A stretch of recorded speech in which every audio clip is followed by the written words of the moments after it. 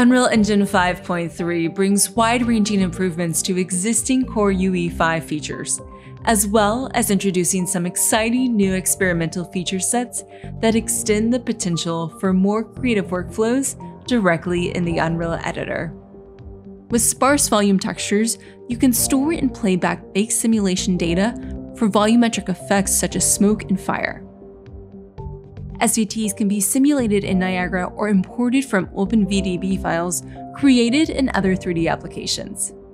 And for cinematics, films, and other linear media, you can now use the Path Tracer for high-quality volumetric rendering, including global illumination, shadows, and scattering.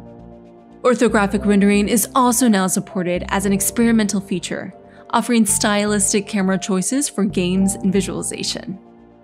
It's available in the Unreal Editor and at runtime, with support for most UE5 features, including Lumen, Nanite, Shadows, and Temporal Super Resolution. Next up, an experimental new skeletal editor provides you with a variety of tools for working with your skeletal meshes, including the ability to paint skin weights.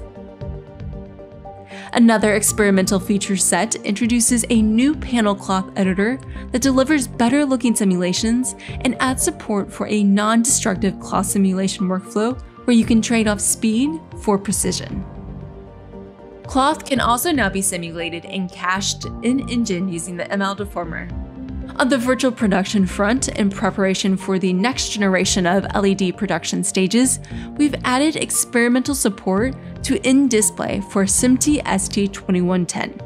This lays the groundwork for a range of hardware configurations that open up new possibilities for LED stages, including having a dedicated machine for each camera frustum, maximizing the potential rendering resolution, increasing frame rate, and allowing for more complex scene geometry and lighting than previously possible.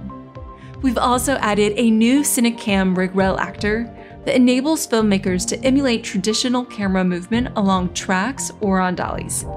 It provides the ability to choreograph camera settings at different control points along the path and supports both in-editor and VCam workflows. Talking of VCam, you can now browse takes directly on the iPad for review or re-recording, simultaneously stream different output for different team members, and record at a slower frame rate for easier capture of fast-moving action. And last but not least, you can now leverage additional CPU and memory resources when cooking content. These are just some of the highlights of what's new in Unreal Engine 5.3. You can find out more on our What's New page, where you'll also find a link to download the release if you're a new user. Otherwise, it's available right from your Epic Games launcher. Enjoy!